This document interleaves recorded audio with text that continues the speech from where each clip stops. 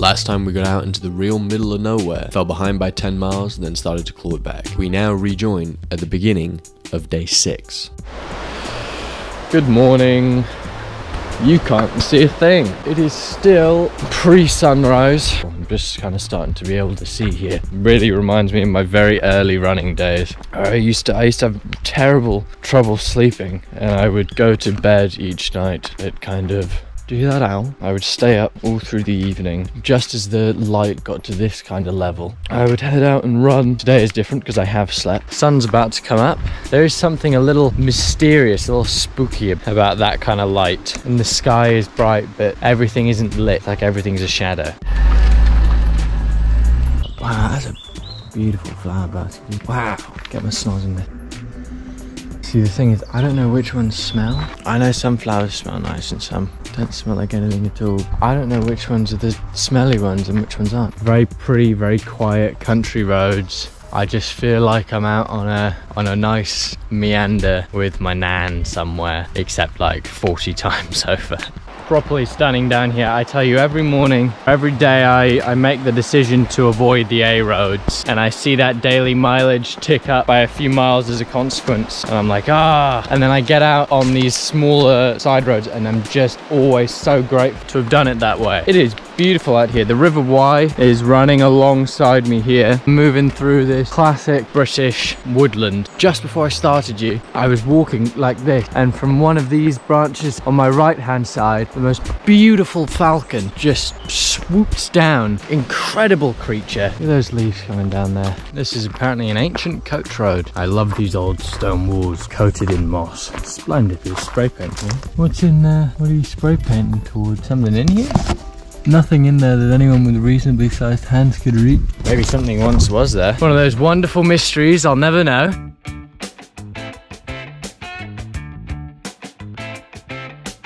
Is the thing. So maps reckons I need to go that way and go like a mile around here to come back to here, and they think this footpath ends in just a minute. I, on the other hand, have faith that if I just kind of walk, I'm hoping proximity to the river, maybe I have to get a little creative, but I can just kind of cut through this way, save myself a mile. So as predicted, this road ends, goes into a field with lots of little sheep, but I think if I just dart straight down that way, I'll be back on the road in no time. I just try not to scare these sheep too much. I'll stay really quiet and we're not gonna freak them out. And the Dewey, this looks like a path. I think, touch a word, because I don't want to speak too soon, but I think our gamble has paid off. Whatever was here that was reminiscent of a footpath is kind of gone. I've just come through all that. Had a little bit of a swim, so my socks are a little wet, which is banging, keeps your feet cool. But that looks very pathy, doesn't it? This looks like an under one. I'm gonna get a bit mucky here.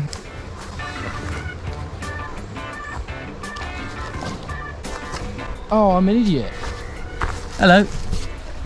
You were on the wrong side of the thing.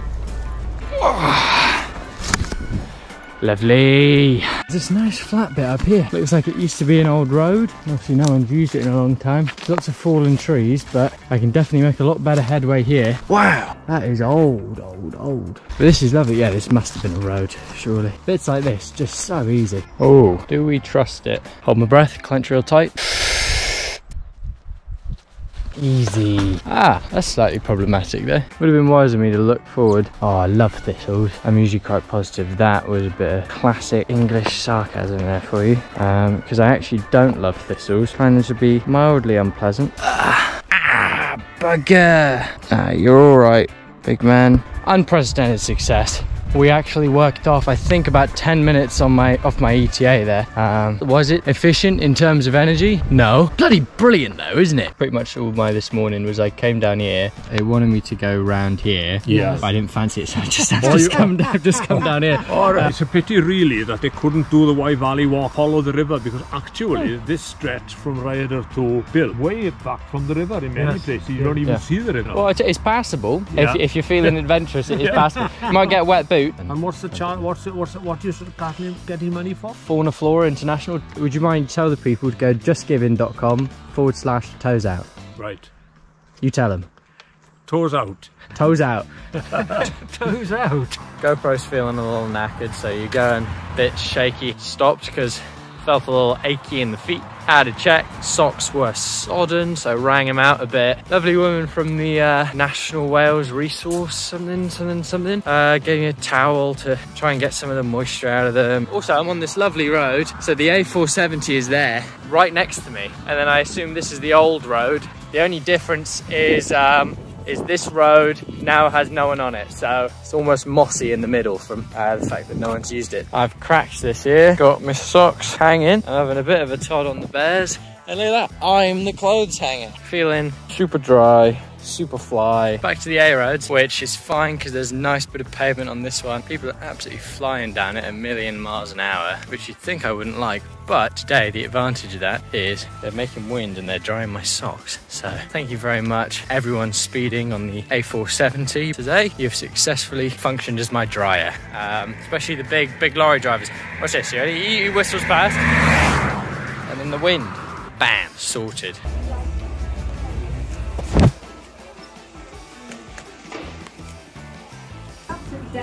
Oh. They were chucked away and stayed because, as you say, we don't know the phone. You just had to take them. If they're dry, that's perfect. Yeah, that's spot on. That's amazing. How much do I owe you? That's fine.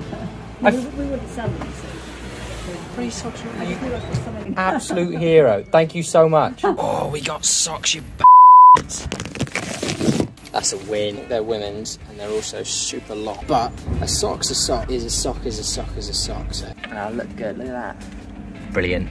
Susie. This is Susie of Bell and Bluebell, by the way. You angel. That lemon drizzle cake was immaculate. It was so good. So I've just been walking along here with my socks tied and an entire lemon drizzle cake in one hand, just munching on it. I lost a good chunk of time to get in new socks. I'm gonna have to claw it back, but nice downhill, relatively flat stretch running along the side of the valleys as opposed to up and over them. Skirt a bit off that, see how far along we can make it today. The last day has a huge amount of cushion for things going bad, but I'd really like to get a lot of it done today and tomorrow, and so I can enjoy the last day a little more and bid this wonderfully terrible idea that has been some of the most entertaining days a goodbye.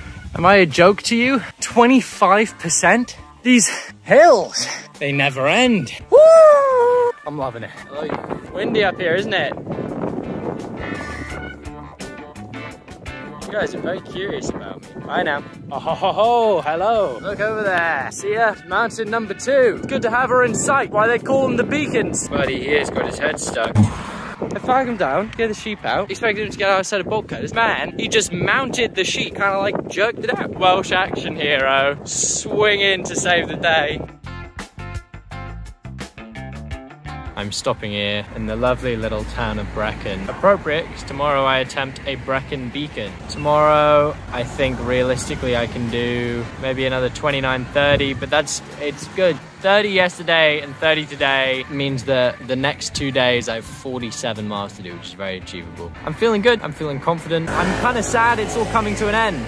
Bish bash bosh, up the hill, down the hill, and then however much more until we pull in home. It's coming to a close. Today, long but nice.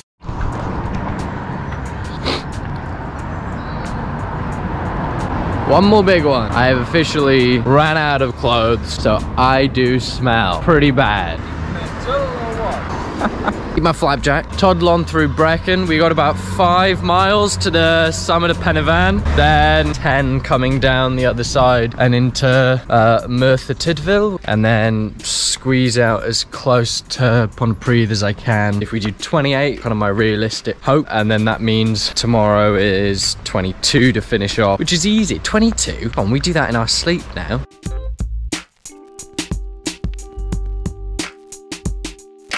Trickling our way up through the woods to the base of the mountain. Incredibly lush here. I have a tour group behind me who I passed earlier, and then I stopped for a minute. Now they're on my tail, so that's exciting, right? Because I got to uphold the pace. Can't let them catch me. We'll have a race. Oh, I just met Mark here, going up the mountain. Mark's raising money for Mental Health UK, was it? Yes, 20-mile hike. These guys are all heading up raising money today, but Mark has just very kindly sponsored me for £20. It's up to you. You're out doing charity work and give to charity. What are you doing? Well, it's a fraction of what you're doing, so well done. It's lovely to meet you, Mark.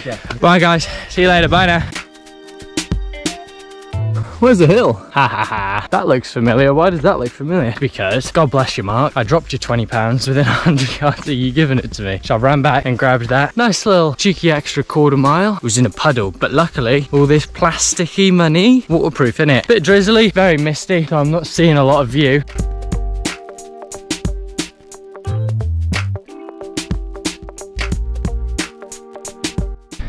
Here's a story for you. When I was a boy, maybe February or March, and the top was all frozen over. There was a big snowstorm. And so when I made it up here, all the ground was like compacted ice from all the people who had walked on it and stamped it down. And I watched a guy slip near the summit and slide all the way down the side of the mountain. Now, I think he was fine, but it gave me a terrible fear of heights for years that I didn't really overcome until I was 15 or 16. I was real bad with heights. I can remember being at the top of the death slide. Terrible name for an activity for children, by the way. Sitting there, 12, 13 years old, 8-meter thing, maybe even less. Little girl, she was like half my age, just whizzed straight off it, but I couldn't do it, The years passed and I got a job as an outdoors instructor, and then you want to make a living, you got to get used to height. It's appropriate this mountain is so near the end for me, because even though it is barely a mountain, it's a big old hill. This is the place where one of my worst fears was born, and that makes it really satisfying to hoof it on up it and to say, hey, there you go.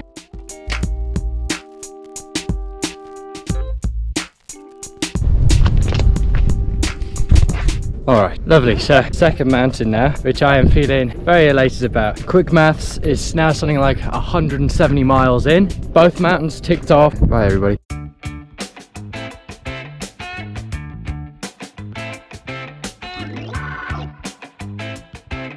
Alright, I've got this lot here on the 4th day. Yeah. So, like, fourth day of D&E. D of E. Well done, you lot.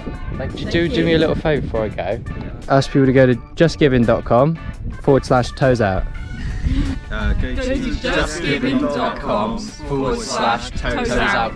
That was amazing, wasn't it? That was brilliant. Thank you, guys. That's right. Godspeed. They're a good bunch. It's miraculously easy to get people who are still in school to say things in synchronicity. Definitely owe that one to years and years of good morning, everyone. If I heard someone start that melodic chant, I think I'd probably still join in, to be lovely lot. There's a lot up here doing DV today. It's funny, I spoke to those guys and I said, well, I think you're winning, and they said, we're not, we're an hour behind. And I laughed because there was another group that I passed maybe a mile behind them who, as I passed them, went, ooh, boys, I think we might be winning. Very funny to see.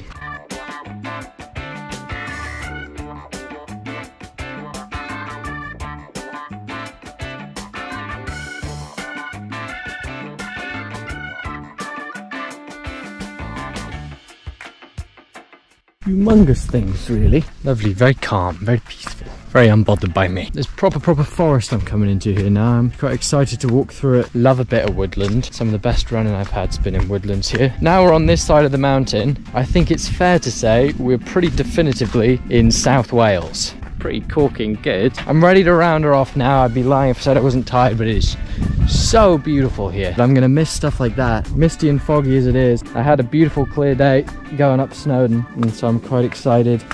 Woo! But unsurely footed apparently. What am I trying to say? I like that it's foggy. It gives me a nice range of weather. Although the only thing I haven't had, touch wood we don't, is really heavy rain or hail or snow.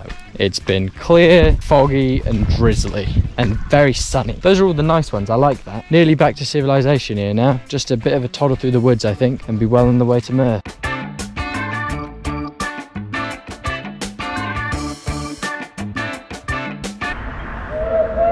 That's the old Brecon Railway, if I remember right. Feeling very Harry Potter and some big pine woods. Watching an old steam train going toot toot. Certainly enjoying it. Slightly lost. Out of the woods now. This is the first village past the mountain.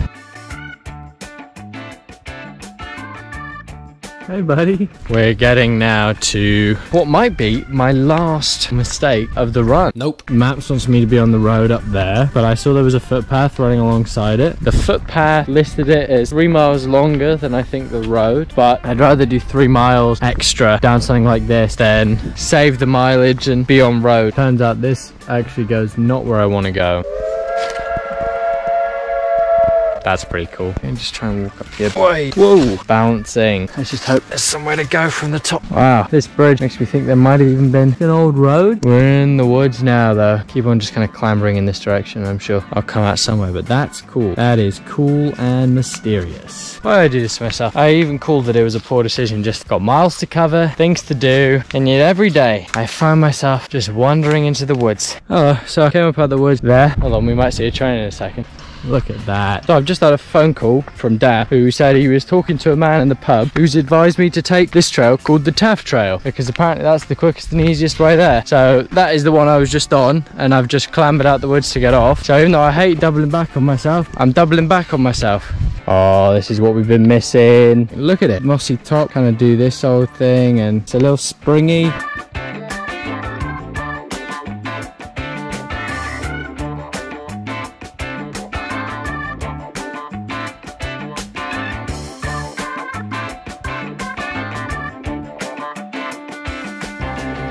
Just coming out of Mer. The Taft Trail is a little meandering, so I've made pretty terrible progress. Alright, yeah, I got distracted big style. Gotta get to Aberfan, which is a couple miles down the road. Really thought I had this one kind of in the bag, and then I'm like, oh, there's still some way to go. Still some way to go. Let's go it. Let's go the way. Just coming out of Aberfan. I got like 2.2 more miles, maybe half an hour's more light. That's a nice walk, and a little bit of a jog every now and again. And then that makes tomorrow something in the early 20s. All right, hello, good morning. Finished last night here in Edwardsville. Nice little valley town. It's the last day. There is 24 miles. It's a late start today because I won't lie, I had a milky coffee. Can't do cow's milk anymore apparently. All is happy, all is good. Let's round off the last day, 24 more miles. Ronda Ronda Peso. I think this is the last county. This is it. Maybe there isn't the natural wondrous beauty, but this is the place. This is the people. Ankles feeling good, knees feeling good, feet feeling good. I want someone to run with now. When you're out in the great lonely outdoors, it's very, yeah, I'm on my own and I'm experiencing the wilderness and I'm learning things about myself in this time on my own. But this is like, I'm on an industrial estate between Merthyr and Pontypridd. That is actually very pretty over there. Past the UK's cheapest car. That's actually quite stunning. I'm definitely being too cynical. This is beautiful. You just have to look a little harder. I'm just now coming into Pontypridd, my ancestral homeland, where my dad grew up in the 70s. It's weird. It's weird to walk around a place and think 40, 50 years ago, it was a tiny version of the man who raised me wandering around these specific streets here. Don't feel like it's coming to an end. I feel like I'm doing another 200 immediately after, but happy as. It's nice.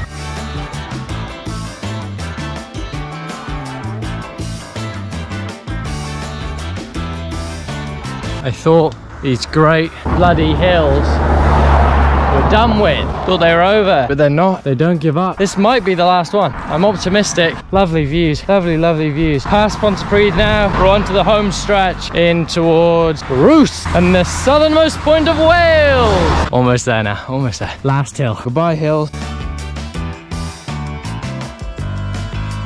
One of the things about being here where there's things and people, there's not just one road. What was really nice about being out in the middle of nowhere, 14 miles in a straight line, fantastic, brilliant. But here, you know, it's half a mile, then a left, then a right, straight across the roundabout, then the next roundabout you take the third exit, and then when you're opposite the garage, make the left and the right again, then over the bridge, under the tunnel. Oh, just keep having to stop and check my phone, losing my flow. Best part about doing stuff like this is you run for a little while and your brain wanders and you come up with just some utterly entertaining rubbish. Real nonsense, but it really makes me giggle. The downside of being out in the country is there was no one to talk to, whereas here there is just piles of people. It's not great for my pace because I'm having a lot of chats. I just met a lovely German Shepherd and he was huge, and the woman said that he wasn't huge, he was small for a German Shepherd. Have I never seen a full-size German Shepherd before? Because this looks like big. Anyway, I'm talking to lots of people and I'm checking directions a lot, so I'm going a little slower. We've only got something like 13 more miles for the whole thing. I'm enjoying each and every one. That's what it is.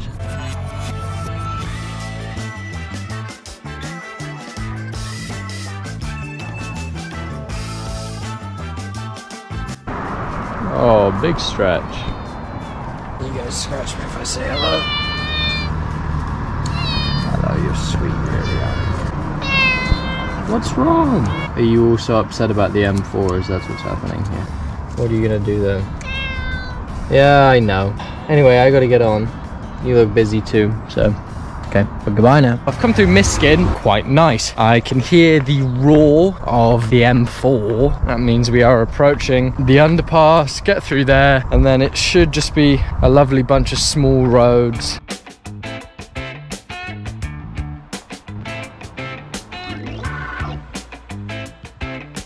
Last little stretch now, we're ticking on. This whole area is kind of sports utility vehicle, Cath Kidston scarf kind of spot. The sun is shining. I am into single digit miles remaining, but I'm feeling the effects of the last few days. Is that sea, do you think? I can't actually tell. It could be hills. I don't think it is. Maybe it is. Whereas that way, supposedly sea. Oh my God.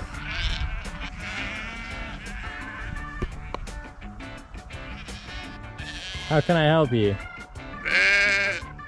Hello, everyone.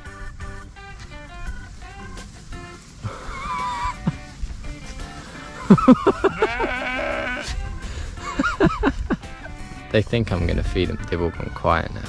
Goodbye, all. We thought we'd had the last big hill, but haha, a new challenger has presented itself. Oh, my feet are in clip. They're not good. I think they know that I'm near the end, and so they're not worried about feeling bad anymore. They're like, fine, you only got a few miles left, make them hurt. Just about to come over the top of here, and then I think it's a little bit of a B road, then around the airport, half a mile through Roos, and then down to the water, where I will promptly place my feet into its cold and salty hands.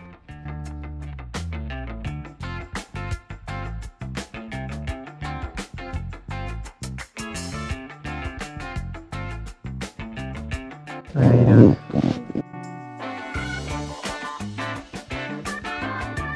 I see the sea. Imagine it's down this way. That seems about right. Let's try this.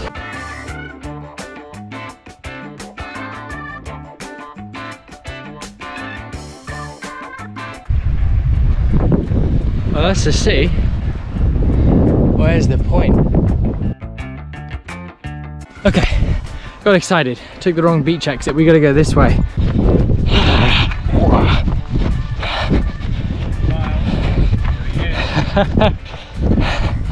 It's that, isn't it?